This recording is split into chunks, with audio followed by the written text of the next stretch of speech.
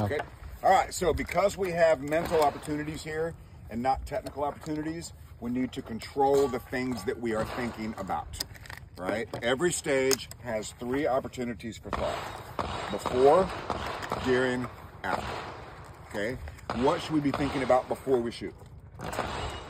How are you going to shoot it? Stage plan. Stage plan, yeah. Okay. We need to analyze, strategize, memorize, visualize our plan.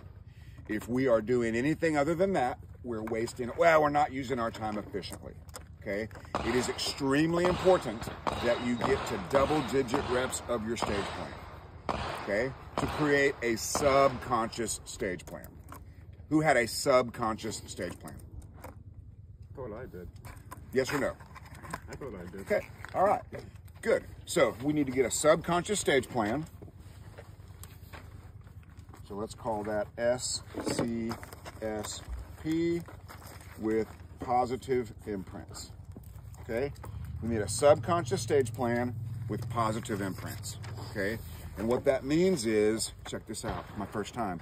You're going to use your conscious mind to create a subconscious stage plan. This is so cool. I literally just got this Monday. Okay. Now, as you do that, you're sending imprints to your self-image, which is your confidence level.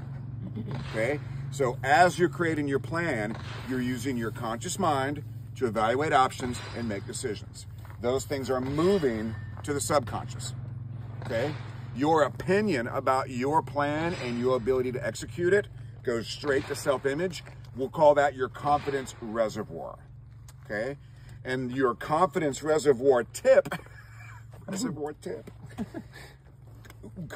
comes up here. The more confidence you are, the more subconscious skill and subconscious stage plan you get.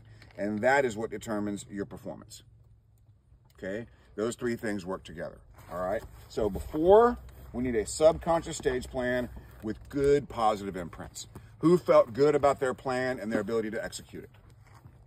Okay, and you did really well. Thank you. Who did not like their plan or their ability to execute it? Who was nervous or worried about certain shots? And you had a little trouble, didn't you? Okay, so what should we be thinking about during? What should we be thinking about while we shoot? Executing the plan. Okay, can we be a little more specific? Executing it correctly. Okay. Who shoots their best when they're thinking about nothing? Were you able to do that? No.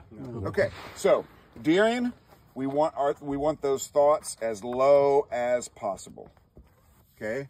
We want 0 or 1, and a low number of thoughts per second equals high points per second. The lower your number of thoughts per second, the higher your points per second. And the more thoughts you have per second, the lower points per second. And I'll give you an example, okay? Get a fast draw. Don't miss the steal. Crap, I missed the steal. Now what? I don't know. Run! Do I need to reload? Okay, these targets are easy. Let's just blast them. Now what? I don't know. Reload again? Maybe. What about that? That's a no-shoot. Crap, I hate those. I'm not very good at those. Oh, crap, I had a no-shoot. Come over here. Oh, good, more partials. Is that a mic? Did I hit anything? Let's look at the white target. Everything's fine. Okay, now what? I don't know. Reload again. Let's get to the end. Go, go, go, go, go. Shoot, shoot, shoot, shoot, shoot. Did I hit the steal? It's a high number of points per second. Thoughts per second. Okay, and never more than 1 at a time. All right, those are all competing for your attention, 1 at a time. Okay, what would be a good lower number of things to think about? What would be a good 1 thing to think about? Shoot the gun. Yeah. Hit the target. Hit the target. Yeah. And I think everybody, we have 1 or maybe 2 iron sight shooters. Okay, 2 places to start. Center the dot, or I will see what I need to see. You did not see what you need to see. You chose to go fast, and you did go fast. You had a great time. You probably had the best time. Unfortunately, your 75 penalty points sort of offset that time a little bit, didn't it? Right? Okay, so if we pick 1 thing to think about, that's the best. So we call that either a focus phrase or a point of focus. Okay? Now, what should we think about afterwards? Did we execute that?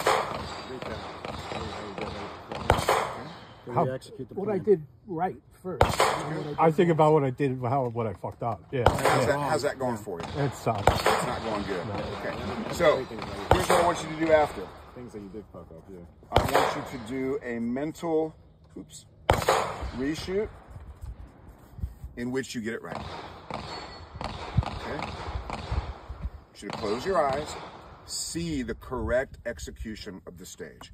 You will probably find the difference between your actual run and your mental reshoot is probably going to be a little bit more visual patience. You're probably in your mental reshoot going to actually see the dot in the middle of the target. Okay, that would be a good idea, right?